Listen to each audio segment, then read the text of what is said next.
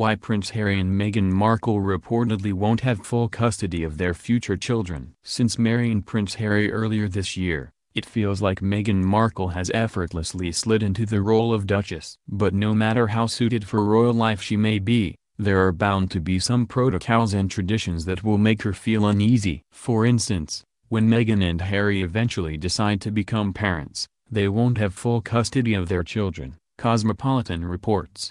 According to royal expert Marlene Koenig, because of a centuries-old law, it's Queen Elizabeth II who will actually have full custody of her great-grandchildren. The archaic rule dates all the way back to the 1700s, when King George wanted to ensure that he had a relationship with his grandchildren. He did it because he had a very poor relationship with his son, the future King George II, Koenig said. So they had this law passed that meant the king was the guardian of his grandchildren. The good news is that this is simply a law on paper and not one generally practiced by the monarchy. Though the queen technically has the legal right to make big decisions concerning how her great-grandchildren are raised, we doubt she'll intrude. Just ask Prince William and Kate Middleton, who, by the looks of it, have full autonomy when it comes to raising their 3 children. By our estimation, Queen Elizabeth's role is relegated to that of a traditional great-grandmother, which we assume means cheek-pinching, candy-giving, and storytelling. And if Prince Harry and Markle's recent teases are any indication,